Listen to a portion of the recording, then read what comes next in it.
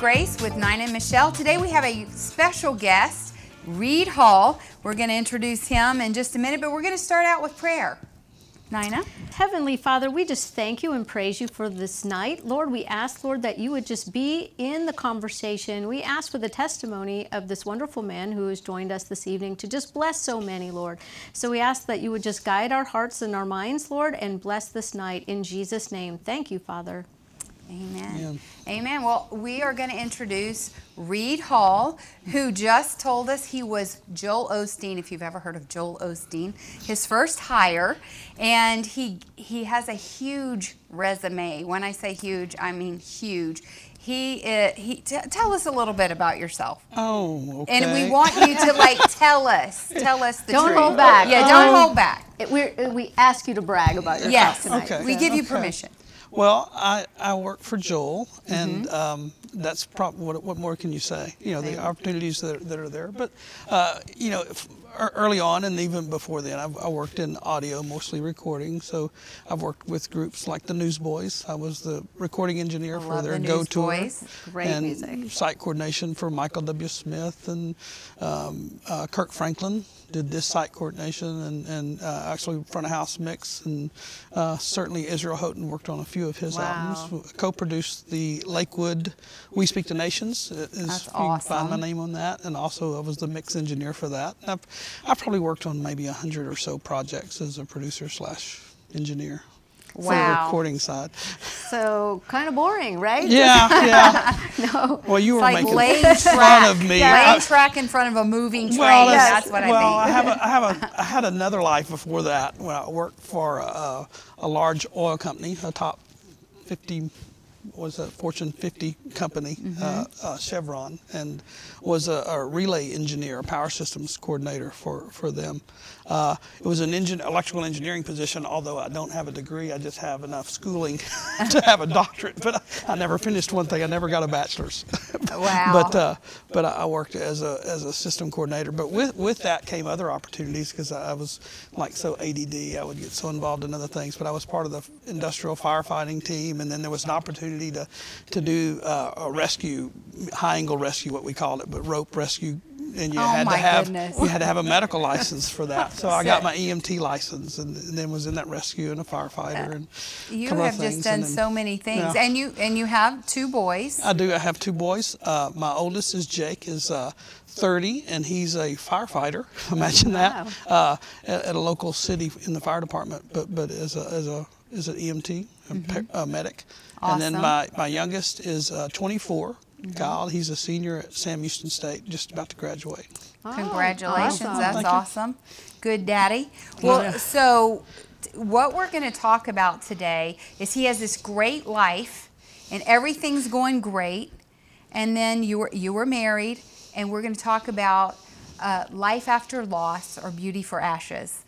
And we want to get right into that story. We want you to tell us about your wife. Yeah, well, I mean, you have to back up to 1976 on August 9th. A friend of mine who is a praise and worship leader at a church here in the Houston area introduced us in high school. I was 16 years old. Wow. And we became inseparable after that, and we got married about 4.5 years later. And she was a travel agent, and so we got to travel, all over at least to this half of the world. We traveled quite a bit, and waited 5 years before we had our first child. Matter of fact, yesterday would have been my 35th wedding anniversary. Wow. So you talk about this wonderful life. I really have had an incredibly blessed life. I mean, just things always happen. I never really had any hard challenges. My mother passed away on our anniversary, our 15th anniversary. We went on a cruise, and she passed away from cancer. And other than that, just really never had. Not necessarily. You certainly have day-to-day challenges, and marriage is challenging in and of itself, and getting through. I'm not saying everything was perfect, but we found a way to get through. We'd been together so long, we used to laugh because we were so codependent early on, and probably those things that were bad during that are actually what tend to hold you together later. You know, the trials and the tribulations that you go through tend to be the glue that Right. gets you through some of the other things. But you kind of grew up together, so you Literally. really Yeah. did. She so- raised me. That's what my husband always says about me too. Yeah. I mean, she really did.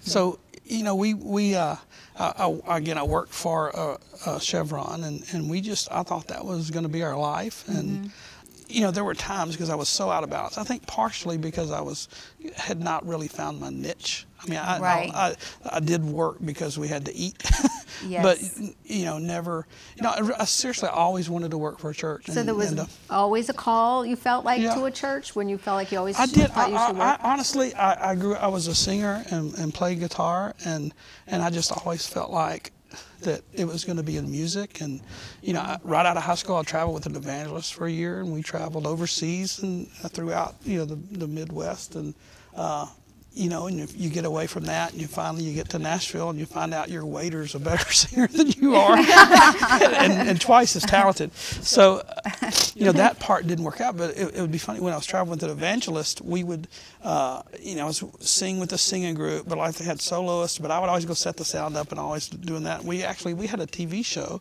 the evangelist did. And we'd always have the music portion. Well, I ended up doing the audio for the TV show, and I think that God allowed me all those experiences and the marginal talent enough to be up in front of people so that I could much more relate. You know, it's funny today, I don't hire anybody at Lakewood in audio that is not a musician, that doesn't have The ear that for it. experience. Yeah, so but you got to be relatable. So what's it like to be on stage? I can't hear my instrument, I can't hear my vocal. You know, So they really understand all that. Yeah, and you can just Plus, much you more can see relate. where God was paving the way Oh, certainly. with all these little jobs that Yeah. really kind of wound up with the big. Yeah, kind of like King David. But You know, even- you were a shepherd, you were Yeah. a this, you were a that, and it But culminated in this. everything, even I mean the electrical background that I have just paved the way into electronics. The truth was, when I was much younger, there were no mega churches back then. There Right. really weren't, Right. and certainly didn't have technology and everything. The jobs didn't exist. Right. And I think it just took 20 years of honing, 19 years of honing before that. But what was so funny, and I'm a pilot too, and I've had Oh, of several course. several airplanes, and we had one. And one day my wife comes to me and she says, "I feel like we need to get out of debt." And at the time, I would get off work on a Friday. I had sold, I think I told you I had a recording studio at a time. I'd sold the studio, and I sold the studio, and that's how I paid for my pilot's license. But I would fly all over Texas and Louisiana and go work for churches on Friday, and I'd go Saturday, teach class and evaluate their sound system, be with them on a Sunday, and fly back Sunday afternoon. And that was like three times a month. It was a lot. I was doing too much. But suffice it to say, my wife had high tolerance for a my busy image, husband. for For my high immaturity, energy, really. yes. But I got off track there. Where I was headed with that was one day she said, "I feel like God's telling us to get out of debt." And I was the king of finance. And not in paying bills. I was king of being able to finance something and make it happen. We had notes on a bunch of stuff, and so we started getting out of debt. And obviously, the first one was the airplane. I had a really nice plane, and I owned it with two other folks. And of course, I was excited about owning a plane as I was with everything else. I would work on the instruments and the radios. I didn't even send it to a shop. I had a friend he would write off my work, and I did all the radio and the comm system. I kept the plane up, which they loved because it didn't cost them anything. My partners. Wow. But we do. You have to be confident in your work when you do that kind of Well, thing. I would have the guy come check my work too. That's good to have some backup. Yeah, it did. That was my family rode in that, so. You had to make sure it was okay. So anyway, I said, well, we have this plane so that, and that was my excuse for having the plane is when I have a weekend free, we can fly down. Her sister lived down in the valley, and we could fly down there, and it was a 9-hour drive, and I could fly it in 2.5. And she said, well, go back and look in your logs. When's the last time we took a trip in the plane? And of course, I'm spending a fortune owning the plane. It had been 9 months since they'd flown one time. I could rent a Learjet. I could rent a 747 for what I spent in flying to make that one trip. So we did. We got out of debt and just it's almost the minute we got out of debt. I got 2 phone calls from Houston on a Sunday afternoon, which rarely happened. 2 different churches wanted me to go to Houston. And we went and visited them both, and I ended up at this small church. And I'm sitting there the first Sunday I'm there, and I'm listening to this guy speak. And it just impressed in my spirit. I said, this guy needs to be on television. You know, he should do. Now, back up, I had worked in television a little bit. I think I'd mentioned we had a program. The church I went to, Randy and Renee Clark, y'all may know the Clarks. Well, I was there when we first started television. I was the only one with any experience. So we ended up buying Lakewood's old cameras. And with that, I got to go spend a lot of time with Joel. That's when I first got to know Pastor Joel. And he was just Joel back then. So, you know, I kind of learned television from them, being able to just sit in. But anyway, all that to say, when I went to work at this church, it was about the time, I think, that Joel his dad had just passed away, and they were looking, and he had one of his guys call me, and I said, well, yeah, y'all can't afford me, and I want to stay on TV. And, you know, long story short, we came and talked.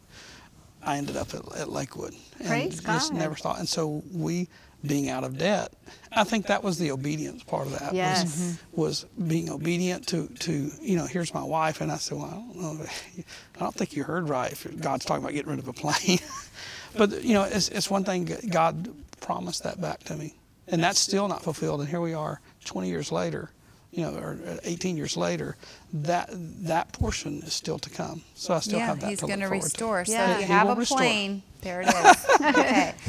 That was for me, and That's I'm right. still standing on the promise. But it's so interesting to me, all these little things that you never could have seen yourself working No. for a giant megachurch, the premier megachurch. Yeah. And we were not a mega church back then. Yeah. I mean, we were by some standards, but, you know, Joel It's about has said, 8,000. yeah, he said, you know, if we whenever. can just maintain this, we'll just do great. If we can But there's maintain. the exceeding abundance. Oh Look my at gosh! that. Well, you know, we were feeling, why don't we start a Saturday night service? I think we started we started the second service on a Sunday, not the Saturday night. And so we started that service and immediately grew by 5,000 or 6,000 people. I mean, overnight. Just from went that. Saturday night And a year church. later, That's we started. amazing. No, it was the second Sunday morning, and then we Oh, started wow. the Saturday night. And then when we started the Compact Center, we went to 3 services in the morning. And then we had a Spanish service in the afternoon. We had a young adult at night. So we were doing 5 services a Wow. day. It was brutal. Well, I working there. was saved at Lakewood Church, my sons as well, and so I have Grateful. such a great fondness and love of that church, and so just respect very much everything that they do there. So, Yeah, it's been wonderful to be a part of that. And your wife Lisa, how was she involved? Well, she would come and serve. She was working at school at the school as a librarian, and with my she just wanted to be in with the boys. She was not. She was a doing it. great mama and wife. She was and- incredible, Mom. She was. I told them. I forget how old they were, but they were a little bit older, and the little one was giving her a little grief and everything. I said, you have no idea what you have. Because, you know, my whole family, we never knew divorce. My whole, no aunts, uncles, anybody in my family had never been divorced, and kind of the same with my wife. So the kids kind of tend to take that for granted when that's their environment. I'll tell you a quick story about the airplane. What was so funny when you talk about kids and environment. We went on a trip with some friends that went snow skiing, and we flew our plane up to Colorado to go snow skiing, and we went up to the cabin. We had to drive back down to pick them up. They flew in commercially, and my son, he's about 8 years old, and he said, well, why didn't they just bring their plane? Oh, So his wow. perception was, He had you high know, standards. because yeah. we doesn't had, everybody have a plane? Yeah. you know, some of my friends had planes, so everybody has planes, you know, so you got to be careful, you know, the paradigm of children, you know, the environment they grow up in. So they had never experienced divorce. And so I said, do you realize that most kids don't have a mom that took a job at school just to look out for you and know she has your best interest at heart. Yes. And you know, especially my little one was so close to her, and What a blessing. just So he was in a freshman high school, just started school, and he had such a pure heart. He came to her and asked her to homeschool him. And she just scared her to death. And she said, you know, she was just taken back.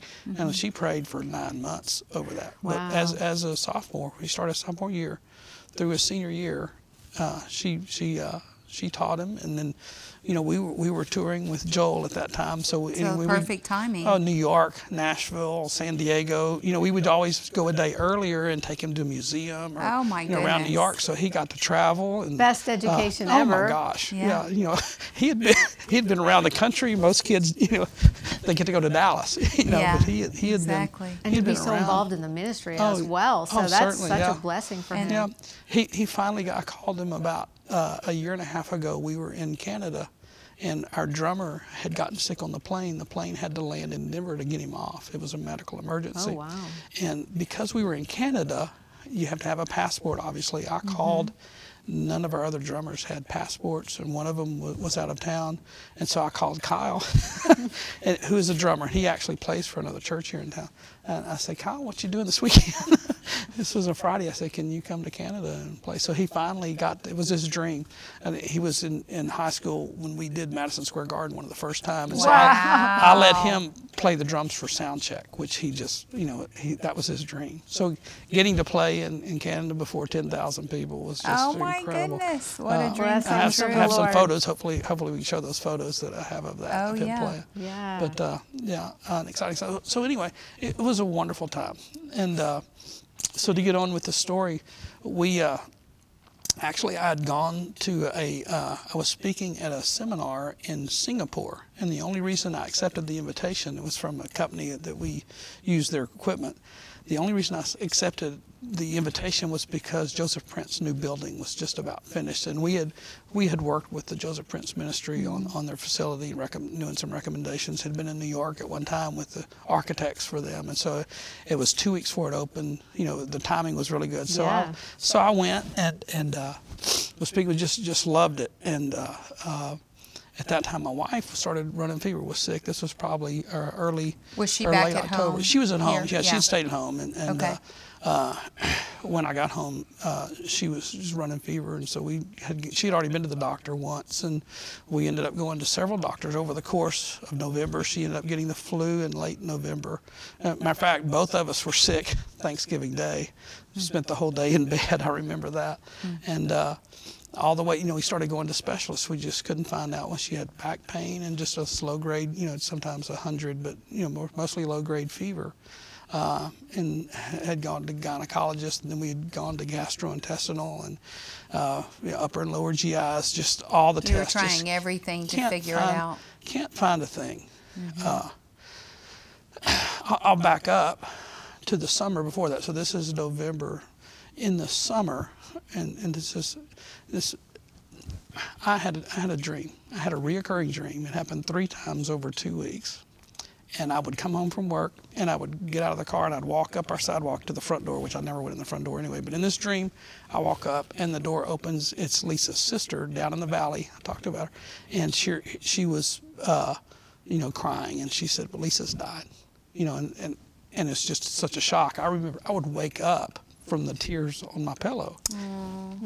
So that happened 3 times. Well, you know, you don't tell your wife, "Oh, I dreamed you died last night." I never said that. So that was the summer, and so we went on in December, going through all the tests, and we see the doctor the week before Christmas, and he says, "Why don't we just do a CT scan? We can't find anything, don't know what it is." And the doctor finds something. We go the day after, and he calls that afternoon, says, "We found a spot."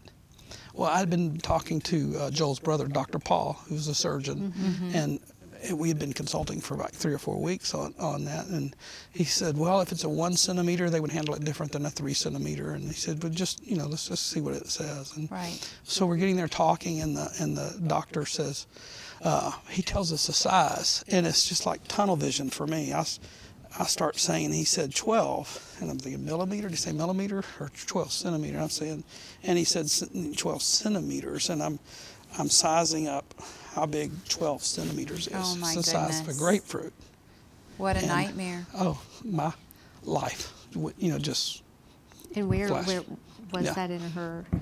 It was in a liver. It was primary liver cancer, it turned out. Well, by the time we did the biopsy on it was January the 9th, and we had started a Facebook page, which I swore I'd never be on Facebook, we went back to the day that they had told us that she had cancer and had found the tumor. We went over to Dr. Paul's house immediately, and he said, well, the worst thing you do is get on the internet and read about this. He said, let's wait till we get the biopsy.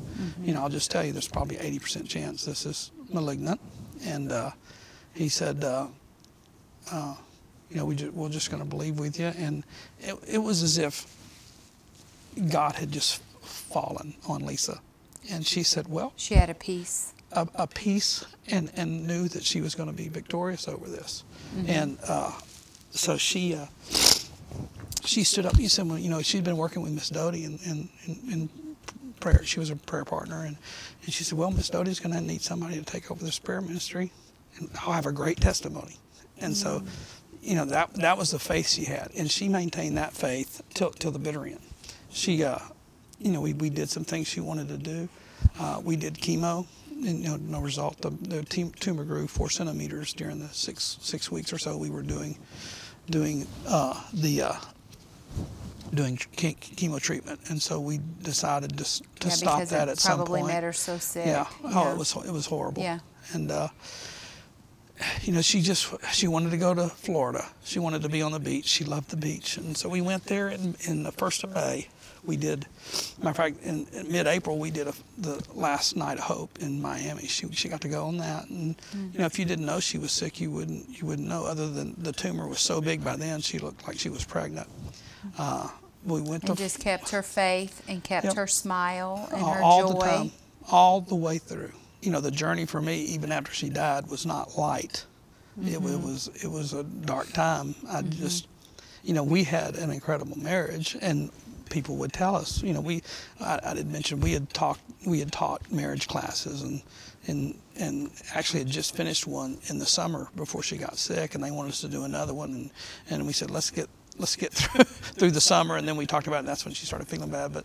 But after that, I at some point I said, well, how can I ever replace this? Most people don't find this once. I don't have a big enough ego to think that I could find it twice. Yeah. And so, I just decided I would pour myself into this great ministry that God's blessed me to be a part of. And I just remember just falling off a cliff, literally. In the next 2 weeks was just hit rock bottom. It was horrible. And the only thing that kept me, I knew the truth. I knew that God could deliver. But you were at that point, when you're at your bottom, it's just like a fog is around you. You can know the truth, but it just can't make it from your head to your heart. You can't, Right. You can't make that leap. And it took a friend of mine talking to me, and he said, well, how many single women are in Houston, and how many have, that are Christians that could identify with you and have, nurturing to pick an attribute that I, would find desirable. And so anyway, this kind of helped me, dug me out of Right. that, and kind of, at least from a head knowledge, saw that there was a possibility of hope for a relationship in the future. Right. Well, now take us back. Let's step back just a second and take us to the last day or so. Like, tell us what happened with Lisa. I mean, did she just kept believing, and then Lord? She did. It became obvious within a week or so that she had gone from looking relatively normal. You may not have known. To she would age five years a day. And I'm not exaggerating, 5 years a day. She went from looking 50 years old to looking 80 in 3.5 weeks. And her sister was there. And what happens with this type of cancer is it demands so many calories. Well, she wasn't eating 500 calories a day, and the tumor's consuming 4,000 to 5,000 calories. Oh my goodness! So once it consumes your body fat, it starts feeding on muscle and then finally on tissue, and that's what started happening to her. She had, her eyes were sunken back. She went blind, one eye, and then she lost vision out of the other, but still singing his praises. Miss Doty came over. Doty Osteen. Yeah, she had seen her the week before, and I told her, I said, you probably wouldn't recognize her now. It's been a week. And she said, well, what if if I cry? And I said, well, she'll lift you up. And she did. It was amazing, the strength. Wow. That comfort and grace Oh my that gosh, it only was can just, come from yeah. God. You know? Yeah. And she had that to the very end. She, the last day or two, she got to where she couldn't talk. My brother and his family came over the night before, and she was somewhat coherent and could talk. And my nephew had hugged her, and she hugged the rest of the family, and she told him to come back because she liked how he smelled. Oh, And, how sweet. we And sh- all along, you guys are just praying and believing, that Al- God is going to heal her Yeah, in spite of what although- you're seeing. And in spite of this dream that had reoccurred, Right. the day we found out she had the cancer, I had that dream again. It had been 6 months. Do you think And God was preparing you with that dream? I don't know why else. 'Cause Well, I've never had anything like it that in my says life. that the Holy Spirit Yeah. will warn you Yeah. to prepare you. You know. And the only thing, I never told Lisa about the dream, but I did say, I don't think this is going to be an easy journey. When it first started, I think for God to use this testimony, He's going to have to be glorified. It's going to have to be unquestionable God, not medical, not. Right. It's going to be miraculous with this healing, and it is and was. It wasn't on this side of heaven. She is completely healed and healthy on the Yeah. other side. That's Yeah. what we Yes. have to, it's so hard for us who have people we're left behind Yeah. to know, but they're happy and at peace Yeah. with Jesus. And wouldn't want to come back. Would never want Right. to come back. Yeah. And so And we're going to continue having Reed on our next program. What we like right now, Reed, is we're going to talk about what God did after this, and you're not going to want to miss it because there's so much hope in what his message is. And would you mind praying for our audience right now? I would love to. Dear Heavenly Father, we thank you for this program that you're using to reach out to people across Texas and Louisiana. God, we just ask that you would reach out to them sitting there, just to know someone who's lost somebody, lost a friend or a family member. God, there's hope, and there is life after the loss. And again, God, you're the great healer. We're going to believe for healing till the last day. But there are times, God, when it's ordained that things don't go the way we want it, God. And we give you praise for that too. And we ask that you comfort those that are in that situation where life hasn't been fair or been what we desired. God, we just ask that you would mend their heart, heal their hearts, and give them hope. Because without hope, God, you can't have faith without it. And we just ask that you would give them that sustaining faith for hope in life after loss. In Jesus' name.